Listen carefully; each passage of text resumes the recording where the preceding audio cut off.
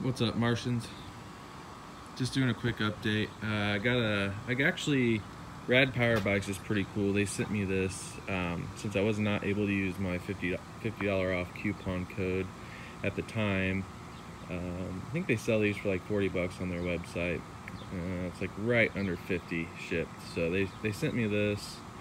It's kind of cool. I got one little problem with it, but I mean, it's not the end of the world. The way this is engineered up here, I can't get that strap around here. The strap actually ends like halfway. There's just no way that would work.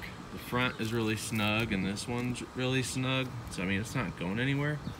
I have an iPhone X, and with my case on there, I can get it in here, but it's a lot of work. It's like really hard.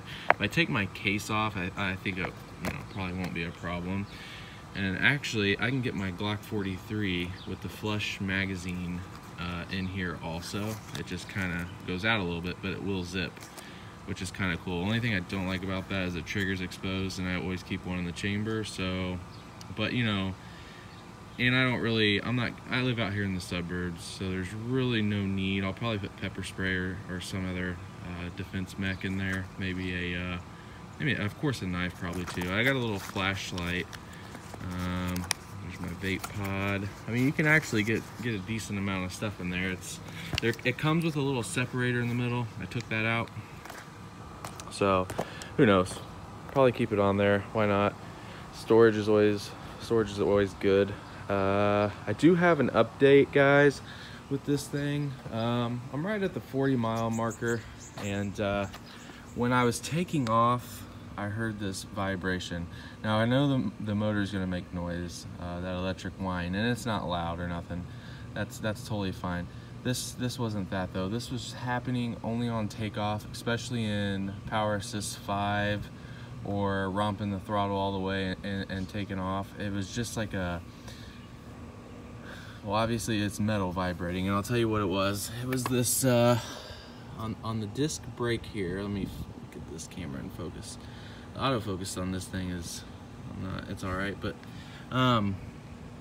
the whatever you call this that holds the disc brake pads in there was vibrating. So what I did is, on the other side here, there is an adjustment. Let's see, right there. That adjustment takes an Allen key. I just tightened it up one click, and the rattle went away. Now you could slightly hear the pad rubbing on the rotor, and I just rode around the block, and it's like it kind of just evened it out. It's not rubbing anymore, but that noise went away. So if you're trying to troubleshoot that, I thought it was the spokes, or I started kind of worrying, and I thought something was wrong with it. But I was finally able to track that sound down, and that's all it was. So if anything else happens, I will make an update video, but I am getting ready to go for a ride. Just kind of wanted to share those two things with you guys. All right, peace.